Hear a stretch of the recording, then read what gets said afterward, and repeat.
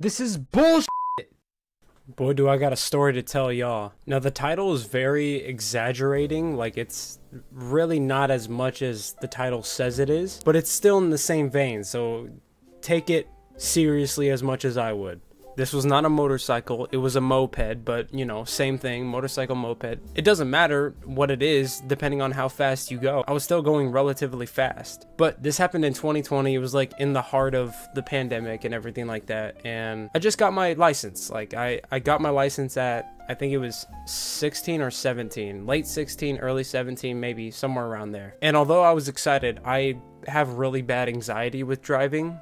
Just anxiety in general. I think I get my driving anxiety from my mom's side, whether that be like inheritant or like genetics or whatever. I don't know, but I don't like driving, and all my friends know that. That's why I always pester them to come pick me up or come take me here or there. I'll try to drive as much as least as possible. That's my goal. It's my goal in life. But my dad is a huge car mechanic. He's into cars and everything like that, and I'm not really into cars, but you know, I'll take a gander. I play Forza. Like I said, I just don't like driving. But my dad got into this like little phase where he wanted to start making mopeds. And these aren't like little mopeds that you would see your grandpa driving. These were, you know, ring-dinging like Tokyo Drift mopeds, okay? They had Japanese products on them, or I don't even know, but I thought it was really cool. I invited my friends over. I think it was Karsten and CJ. They were both with me, and this was my first time riding the moped, let alone riding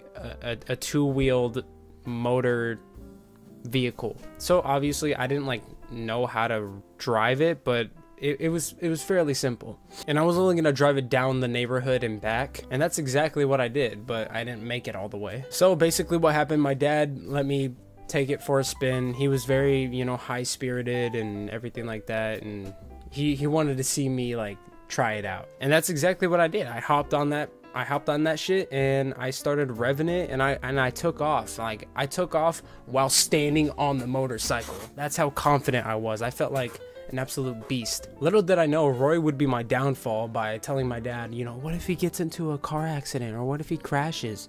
Dad says, no, he won't. I mean, because like what kind of percentage would it be that I would crash on my moped in a neighborhood right next to my house? Very unlikely, very unlikely.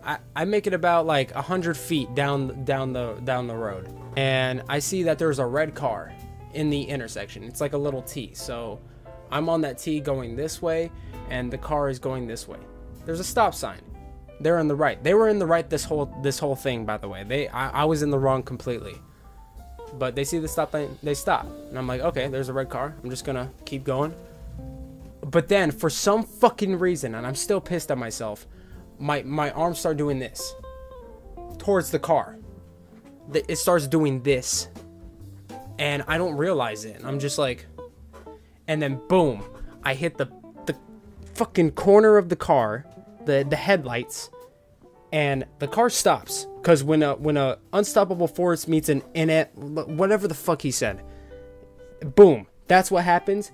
Me, I keep going, okay? So I fly over the moped, over the car, I do a fucking front flip, land on my back on the asphalt, okay? And nothing hurt, by the way. I survived with full HP. I took no damage. I wasn't wearing any shoes, and I had socks on. My socks were completely blown off. I didn't have any socks anymore. I don't know if I blacked out or something. I mean, the pain came afterwards, obviously, but I don't know if I like blacked out. But when I landed on my back, my first thought was, damn, I just got my Nintendo Switch and I won't be able to play it. That was my first thought. This goes to show that, like, I gotta start caring about more important things. But no, in all seriousness, my first, like, initial thought was, holy shit, this vehicle doesn't have insurance. I don't, like, know anything about that. We're fucked. I'm going to jail. I knew nothing about cars. I knew nothing about, like, the whole insurance policies and all of that stuff. So I was freaking out. I thought my dad was going to get pissed, but he was more concerned about, you know, me flying over the car and almost dying. And I was like, oh, well, this is going to be very expensive because I got to go fix that car that I crashed into. The car was spotless. It was as if like a little rice cake hit the side of a bicep. So it was very like minor damage. I mean, no, don't get me wrong, the moped, it was destroyed, totaled, it was fucked. Me, I was fine, the car was fine, the people in the car were like, holy shit, are you okay? The whole neighborhood came out to come see what the hell happened, because nothing happens in our neighborhood. So I had the spotlight for a second, I was flat on my back, and I was like, and that's when I vowed to never go on a motorcycle, a moped, ever again. Sometimes I don't even want to ride my bike. But yeah, it was stupid of me. It was my fault. I get that. Yeah, that's a time I'll never forget. I haven't crashed a car since. That's the only kind of vehicle that I've crashed, and it wasn't even mine, and it wasn't even like a vehicle that I had necessarily. Fun times. Loved every single minute of it.